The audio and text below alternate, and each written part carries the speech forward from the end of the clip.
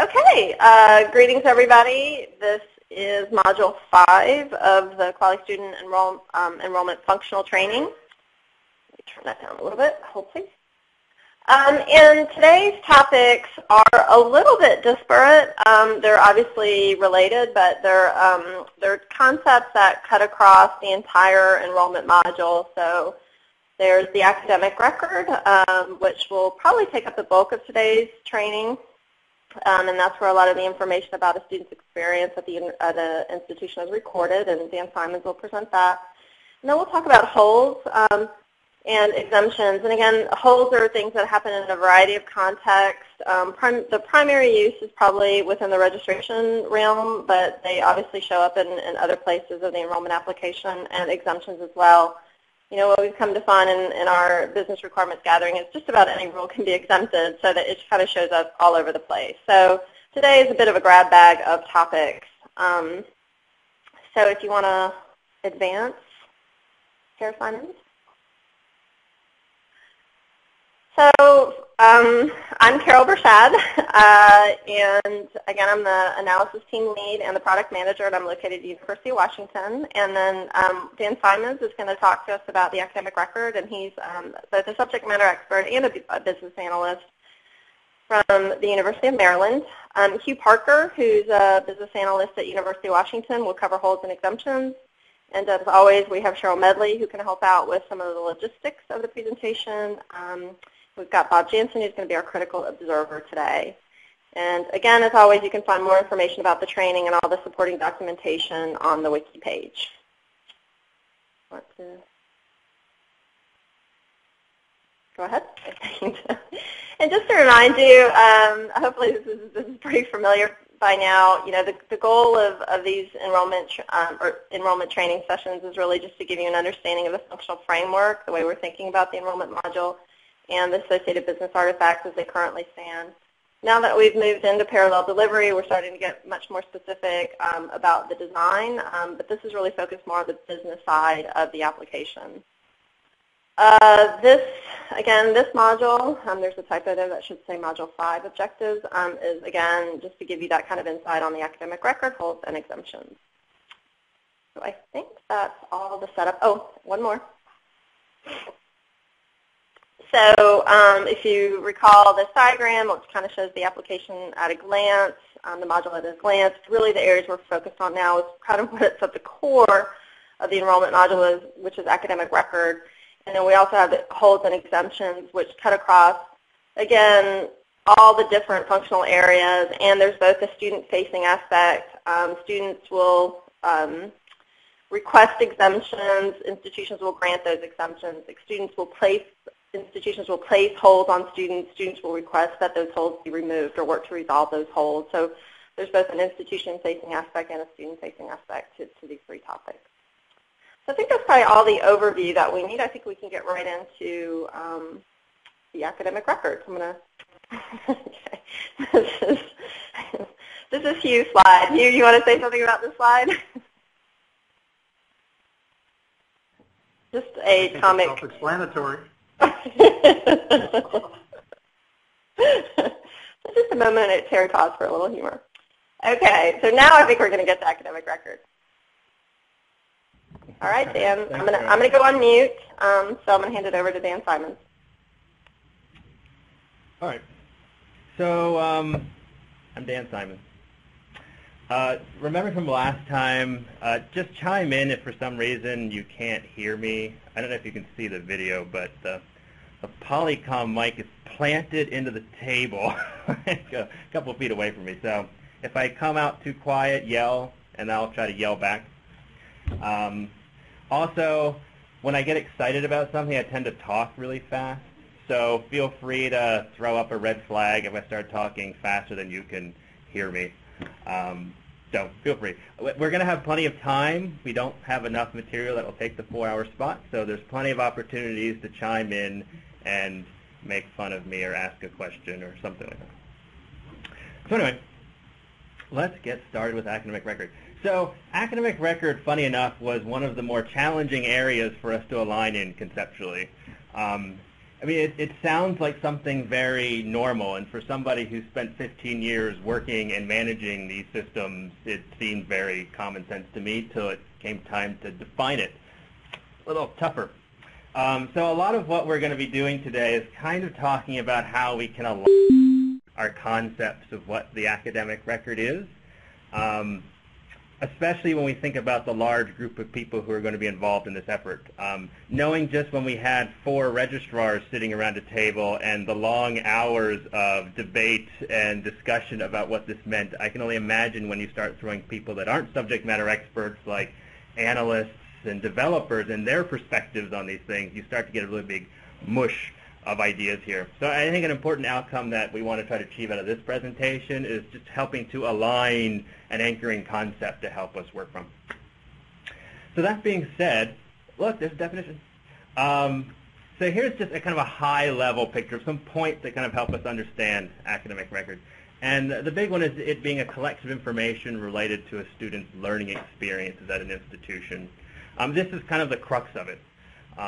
When we think about what those learning experiences are, this could include courses taken, obviously the grades and the units you've received for that, when it was taken, programs that you're enrolled in or have been enrolled in at points in time, different ways of understanding that accumulation of learning experiences in those grades, so looking at grade point averages to kind of get a qualitative perspective of things, and looking at unit totals to get a more quantitative perspective of the learning that's taken place.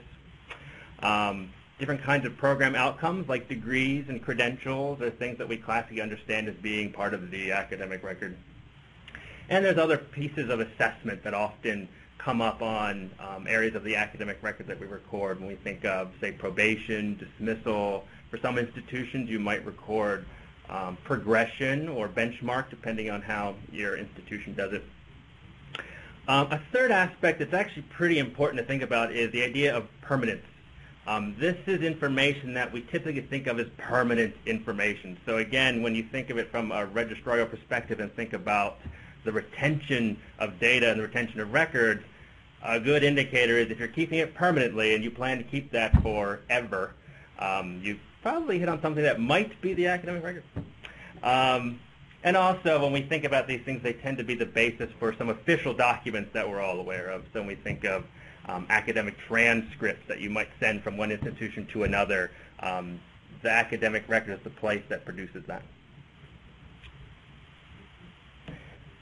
Oh, the other piece that kind of is involved here is the idea of person information. So PI is a component here, but it's not necessarily part of the academic record. The academic record is a number of person information and trying to make sure it has an identity of what this stuff relates to, as opposed to actually being the place where one manages the person. So just important to throw out there. So what is the academic record after all that? You know, a lot of people think of the official transcript, like, well, I've seen the academic record. It's been sent to me. That's the record. Well, we recognize that's too narrow. That's simply one view of the surface of what really is the academic record. We all know as institutions what we put on an official transcript does not reflect all of the experiences that a student has had participating in our learning experiences at our campus. It's just a light slice of it. So that we know is too narrow.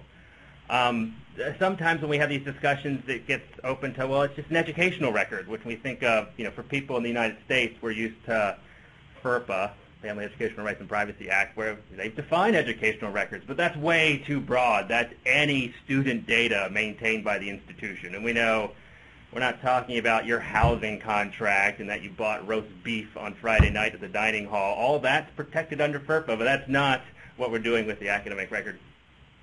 And even when we try to narrow that down into just academic information, it's still too broad. That still hits other information that really wouldn't raise to the level of something we'd consider to be the academic record. When we think of, you know, transactional data, the fact that you attempted to register for math 6 months before classes started and didn't enter the course, did we really care? That you sat in a section for 5 minutes while you're doing a section change in your early registration period, is that the academic record? 20 years from now, do we care that that happened? No, we don't. So we still need to find kind of a way of finding what are the edges and boundaries of this, and where do we kind of find that spot in the middle where the academic record lives. So another way that helps us kind of focus in on what the academic record is that the academic record is really interested in what you're engaged into. So for a learning experience, we don't care that you looked at a learning experience and thought about it. We don't care that you maybe even flirted with that learning experience in early registration. We care what you actually engaged in. That's where the academic record really comes in. And each institution is going to have a different perspective on what engagement means. But that's typically the way we look at it. For some institutions, it may be that, well, I'll use Maryland. So engagement for Maryland would be, you sat in that class after the 11th day in a semester, you are now engaged. Welcome aboard. We're going to put that in your record. If you dropped it on the 11th day, it still goes on your academic record. We document that you were there. It was considered to be a significant engagement in that learning experience, and we have it. In contrast, like I mentioned before, that 6 months out, you sat in that, you registered for the course and had a seat in that course for 5 minutes before you changed to another course. Oh, we don't care. We're not going to put that on your academic record and maintain that piece of information for the next 150 years. So as we kind of play with these ideas, as you're probably already getting a gist of just from these conversations, this is kind of a murky area where there's a lot of discussion that can happen on both sides about where you take it. So what we thought we'd do is approach this from several different angles. One, kind of looking at the history of the academic record. When we look to where these concepts evolved from, it was pretty static way back in the day. So kind of understanding where that evolved can kind of help us find some of those anchoring ideas to help guide us in how we create some boundaries for what we do in Kuali Student. Obviously, when we look at the data, well, what data is it? Obviously, the data in many ways defines the academic record. So we want to take a look at some of those data elements and talk through that. We'll also look at stewardship and monitoring. So this is looking at how, especially registrars, look at this data and how we manage and protect that data. And that can help show us some paths that we might to understand the record. And obviously the processes, which in the work that's been done, that's probably got the most fidelity in academic record. And those are, what do we expect to accomplish as a business user in the academic record feature set? So that's how we'll kind of play with that. Oh, look, we'll start with history. Nice arrow, Carol. I'm glad you liked it. Yeah, I'm easily amused. I was flirting with the, I'm engaged to the arrow. I will record that on your academic record.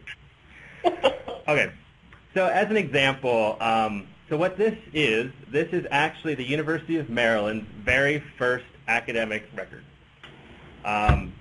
We were founded in 1859 by Charles B. Calvert as the Maryland Agricultural College, I believe our first name was. And this is actually the first list of students who were registered at this university.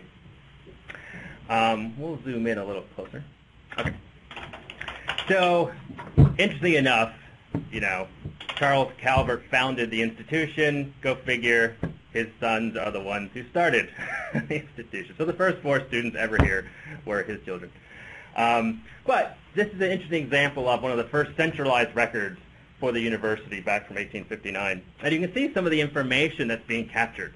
So we're seeing what we might call a matriculation, entrance matriculation date of seeing when they started with the institution. Most of the rest of the information is actually more PI data, person identity data. So it's looking at the name, the age, 12, nice. Parent, guardian, their address. And there's an area where they left the institution. Blank data does not mean they never left, but like we still have today, tracking when a person leaves is still a bit of a more art than a science, correct? And it's also important to say, back in the 1850s, most students didn't actually leave with a degree. You came to get some education. The idea of leaving with a credential wasn't as common as you might think today. So some students left with degrees, most did not. But there's a kind of a picture of some of the first ways that these things were starting to come together as a centralized area. So where was all the other information being stored? Faculty. So the faculty were the ones keeping the grades, keeping the academic information in their books. And at that time of day, that time of year, well, not just time, there wasn't a large number of individuals that had to manage that. This is actually an exaggeration because this isn't the faculty of 1859. This is actually the faculty of 1898. So it's too big.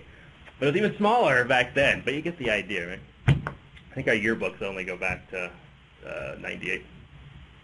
So that's where it was being stored at that time. We weren't storing it in any kind of central fashion. So let's kind of advance a little bit and move on to the early 1900s. We start to see a little bit of an evolution of that same concept that we saw before. So this was the entrance register. So what you saw before is being a big table and filling out. They've got more information they want to collect now. They've created a different style of doing it, but it's the same general idea. This is Curly Bird, H. Clifton Bird, who nobody really knows about probably, but he was an infamous president of the University of Maryland, football coach, baseball coach, blah, blah, blah. If you watch college football, you'll know that we play in Bird Stadium. Ah, there he is. That's Bird. Okay. So this was his entrance record in 1905. And you can see a lot of information that was similar to what we saw before. A little bit more. It's good to know that he was a Methodist. I like knowing who his pastor is. It's very helpful. I get it. But you can start to see where things start to expand. So this is interesting to look at in the context of the next slide, which I went back a couple years to find one good. This is our friend Allnut. He attended here in 1898. I don't know. He's not famous in any way. I don't know if it had something to do with nuts. I'm not sure really. But it's interesting. This was the first existence of centralized grading records at the institution.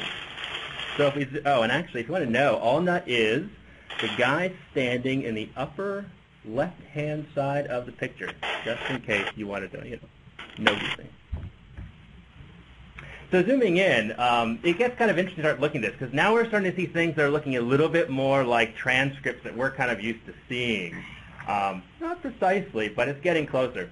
So we're starting to see numerical marks of the students are receiving throughout the process, and this is obviously one student. He actually has 4 pages of academic record. I only chose to show you 2 of those pages.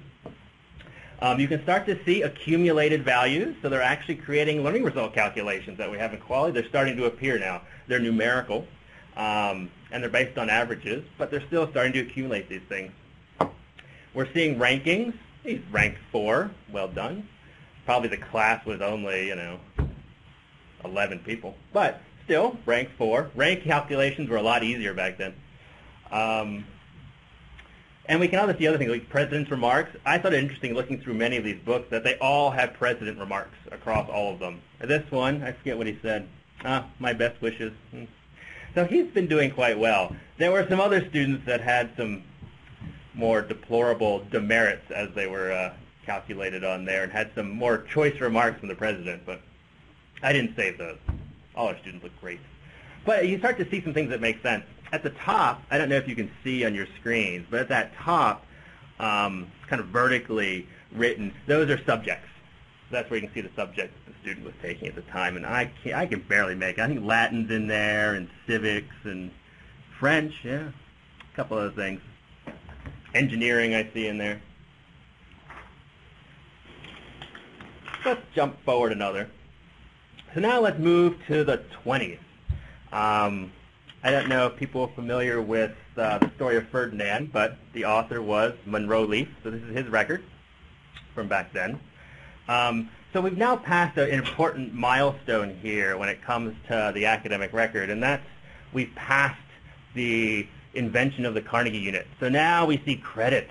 Credits have started to appear. So by the 20s, most institutions in the United States have adopted Carnegie units. So we now have credits articulated throughout here. The other thing I thought was interesting was you start to see the fusion of the PI information with the academic information. Because when you look at the top of that transcript, which is the academic record, I shouldn't even call it a transcript, this is the academic record. The top part is basically the entrance registry in many aspects, and the rest is starting to show the things the student actually accomplished through their time at the institution.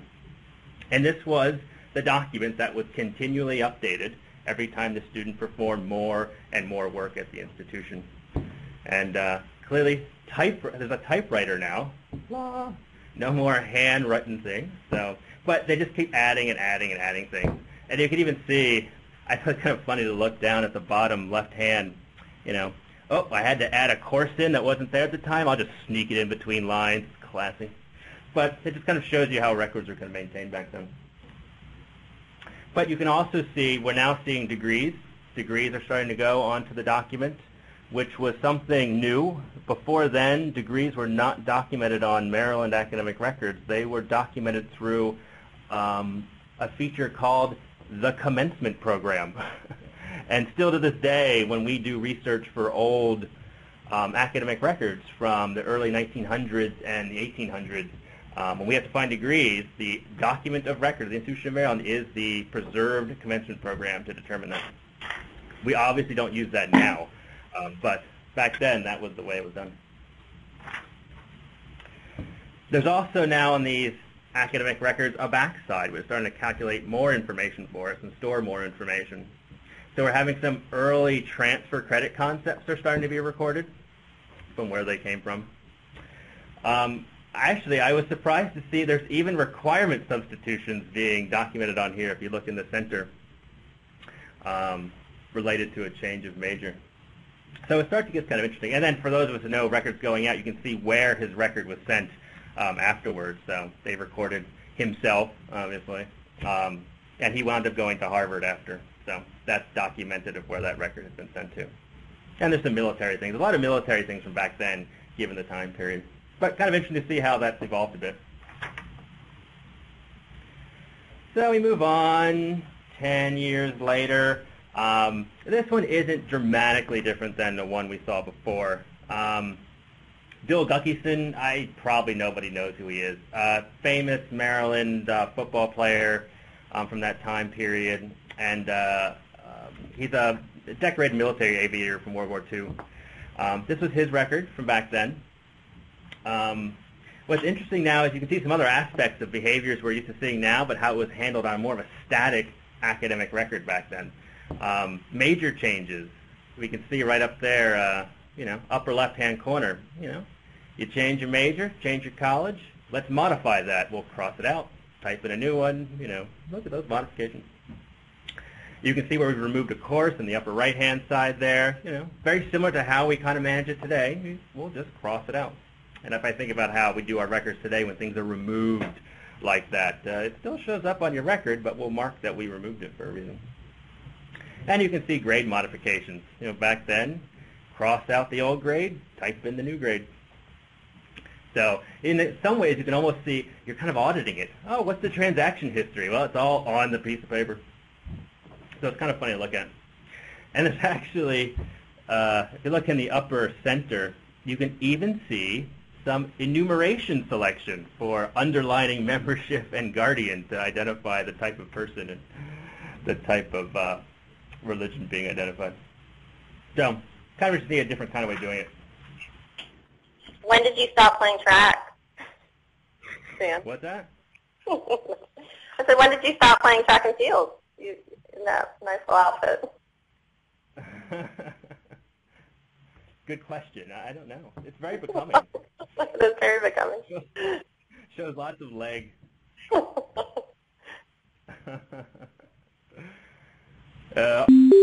We can see a couple other things. Documenting when the curriculum changed that they were involved with, so we can see some of those major changes happening there. Some scholarships and honors have been awarded. Some more academic information there. And we can see again, he wound up going to West Point after going to Maryland, so we can see that. So, and no, those pictures were not on the academic record, but you can actually see one that was.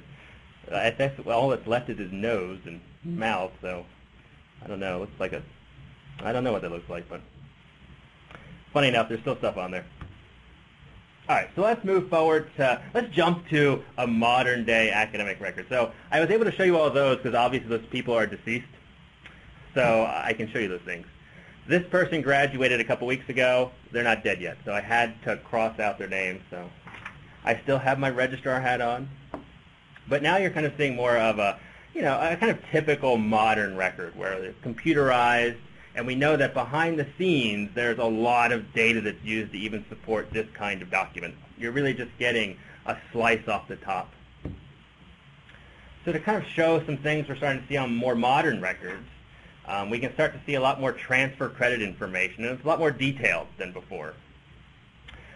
In this particular example, this is an official transcript, so the only transfer credit that is displaying are those that were specifically applied to the student's undergraduate education. There may be a whole nother dearth of transfer credit we documented and codified, but perhaps did not use towards their degree, which you'd see on a different kind of transcript. We can also start to see some different aspects that we use for looking at courses. So we can see some of the specialized notes that we display on courses.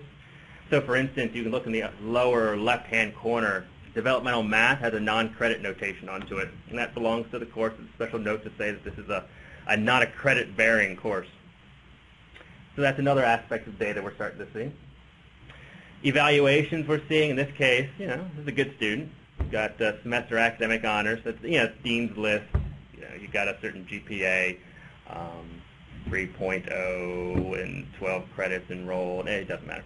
So anyway, you can start to see that there. If they had been on, say, a negative assessment, like a probation or dismissal, you would see a dismissal there. We don't show our probations on official records in line with ACRA standards. And we can also start to see separations from the institution. So if you look in the upper right-hand corner, we can start to see, for that winter, they actually withdrew from the university during that term, and we document that. The other thing that we start to see that is more of a piece of modern computerized records is we're starting to see ongoing learning result calculations or accumulations of GPAs and credits. And now in a computer, it's a little easier to kind of show a running tally of what's happening in terms of the credits they've earned, the GPAs that they have, both in a semester version, an ongoing cumulative GPA that continually is being expressed over time throughout the record. And, so we're starting to see all that kind of stuff.